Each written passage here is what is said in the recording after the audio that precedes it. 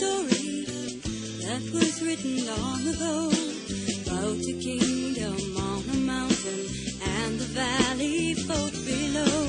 On the mountain was a treasure buried deep beneath a stone, and the valley people swore they'd have it for their very own.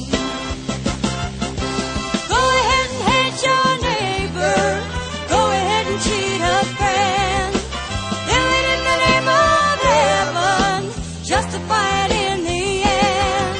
There won't be any trumpets blowing come the judgment day, on the bloody morning after. One tin soldier rides away.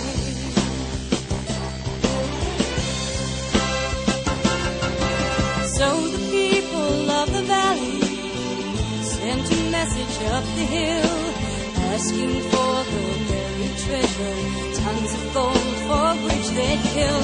Came an answer from the kingdom, with our brothers we will share all the secrets of our mountain, all the riches buried there.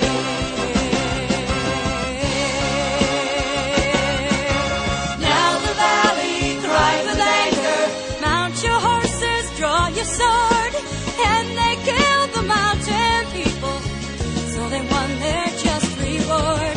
Now they stood beside the treasure on the mountain dark and red, turned the stone and looked beneath it. Peace on earth was all it said.